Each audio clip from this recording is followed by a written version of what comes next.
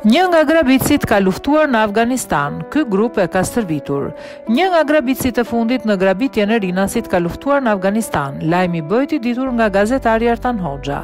Sipas tij bëhet fjalë për 38 vjeçarin Oltjan Veseli. I kam shkuar në shtëpi Oltjan Veselit.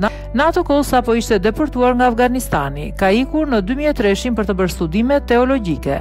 Kishte bërë stërvitje, ka jetuar në Yemen dhe Pakistan. Ishte futur të luftonte, është arrestuar nga marinsat amerikan në një përplasje me talibanët. Është arrestuar në Afganistan në 2005 dhe i është nënshtruar një hetimi. Në 25 qershor të vitit 2006, ai është riatësuar në Shqipëri.